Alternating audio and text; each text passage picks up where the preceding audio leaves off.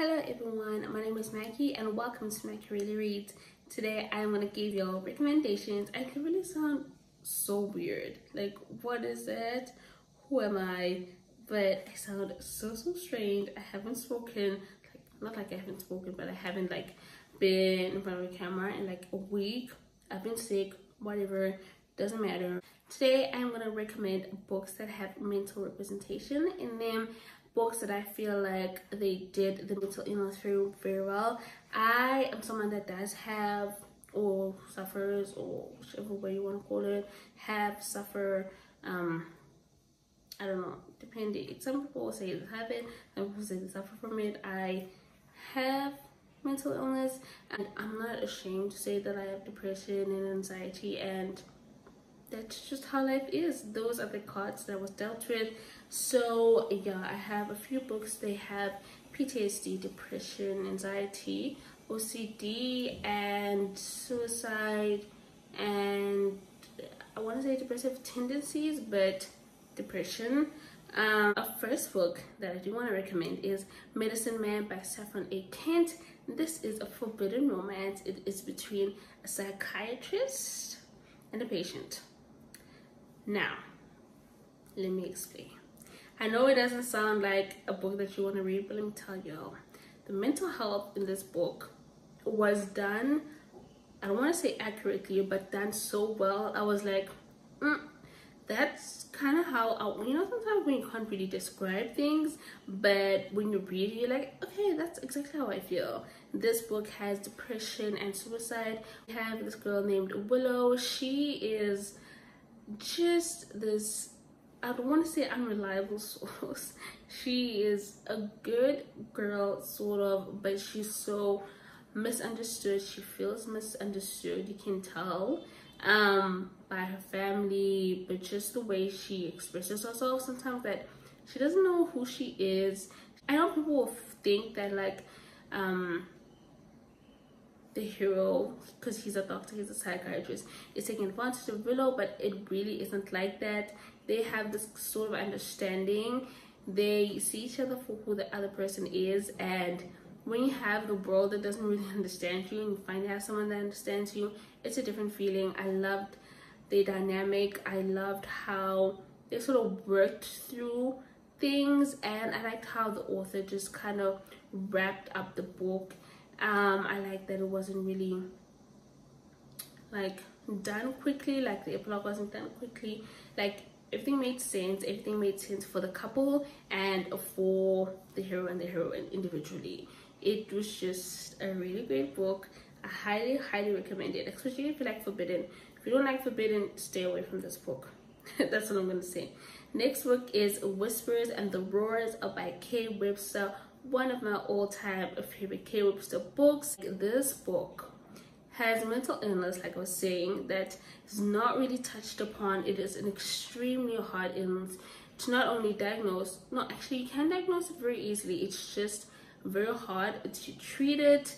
I know a lot about psychology. I studied for 3 years, so I kind of know what it is that I'm talking about when I talk about these illnesses. It's a surprise. I'm not going to tell you what the illness is, but it's just like a second chance romance, and guys, it is literally perfection. I have never read a book where I'm like, wait, what just happened?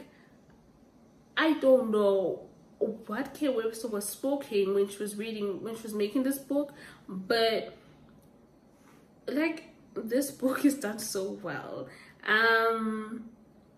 This book is amazing. It's just what the hero does for the heroine. It is just wow. All this time, because they've known each other for a long time, it's also a childhood best friends. It is just this wild, intriguing, beautiful book, and I'm just this book literally needs to be more hyped. This is a book that I feel needs to be hyped. It is beautiful. Second chance romance, that's all I'm gonna say. Go in without knowing anything. You think you know, but you don't know. You don't know nothing. This book is amazing. Give it 5 stars. And then I have In His Possession by B Love. This is a mafia romance. It was the first book in the Black Mafia series, I think. It is a black romance. That sounds weird saying that, like black romance. It's a romance. The illness in this book is PTSD and OCD as well.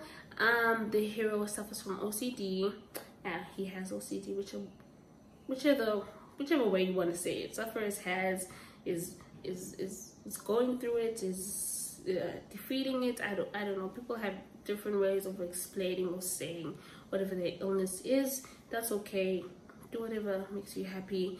But this book, the heroine is, I want to say, kidnapped, but she's held captive, but not really. Like, if she leaves the guy that she's kind of in a relationship, she's forced to be in a relationship with him. If she leaves him, she's gonna kill her. So it's like she's kind of forced to be in a relationship with him. And then the hero comes and he saves her. He's this new powerful mafia man, and he has built just like this organization, and he's just like, he's so beautiful and kind and understanding. His communication is on another level. He does suffer from OCD. His mother as well, we see that also with his mother. Check out the trigger warnings. There's a lot of substance abuse, violence, sexual assault, but you do not have to read it. The author lets it know, like, you can skip certain types of chapters. Like, she'll write it down in the, I think, the glossary or something, or the content page, and yeah, just read that if that's something that you want to read. Or like, obviously if you don't want to read, you don't want to read it, so you don't have to, but it won't take away from the story. It just adds onto it, if you want to say that. Love this romance. I do feel like it didn't have a lot of the mafia aspect to it, so I think I give it 4 stars. I think I changed it, I made it 4 stars, but it's still so beautiful. Just like, wow. Mental illness in here was amazing. 2 characters that were suffering, and they just found each other, and they just had to work through it. So yeah. Oh, I didn't mention the heroine has a PTSD, so that's her mental illness.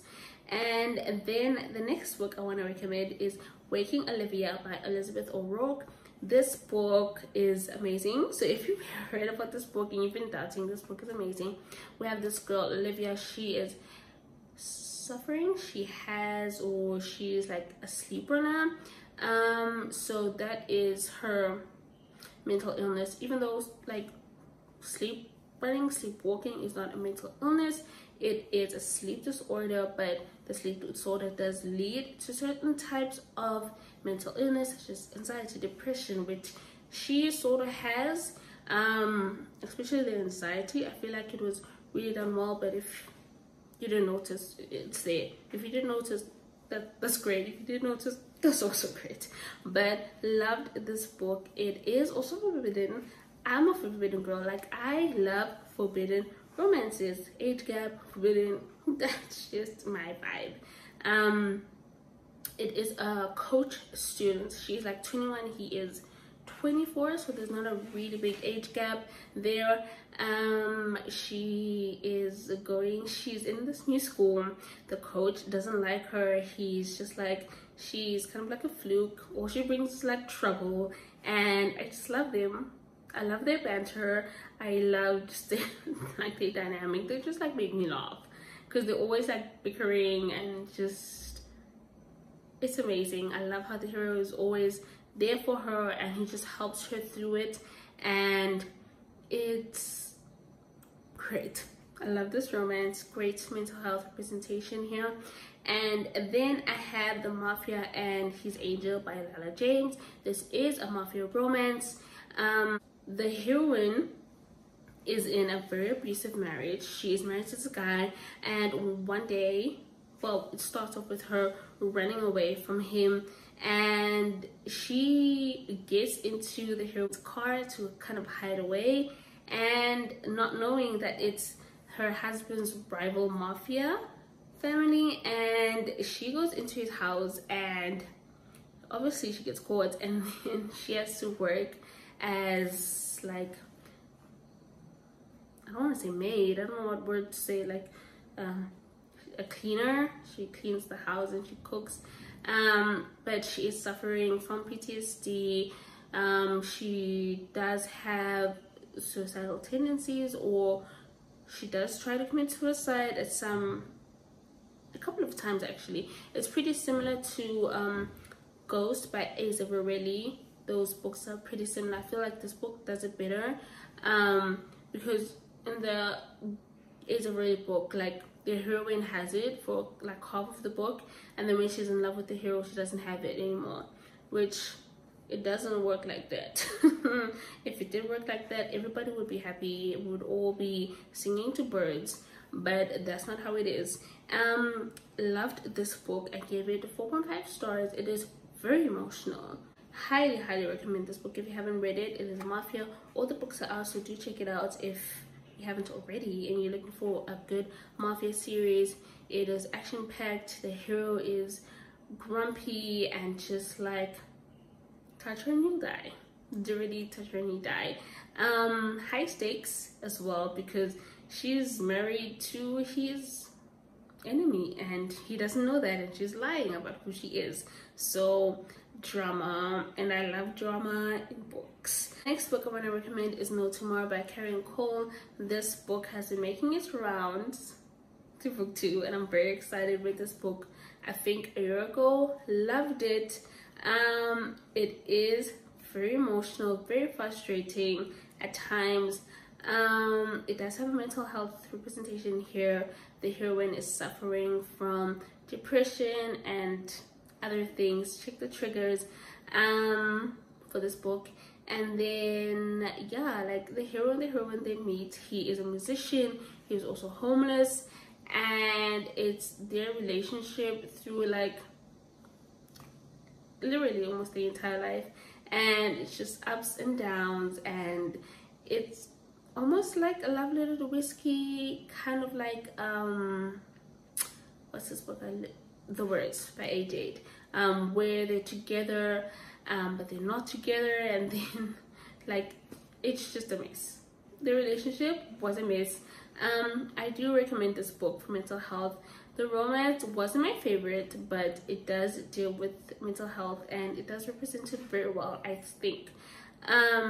Also the heroine, she does some not so smart things because she doesn't know, and it's okay to not know, but it's an interesting way to see someone who knows absolutely nothing about mental health, or doesn't know what signs to see from someone, or is naive, or just like, I don't want to say a dummy, but just does not really know what signs to look for.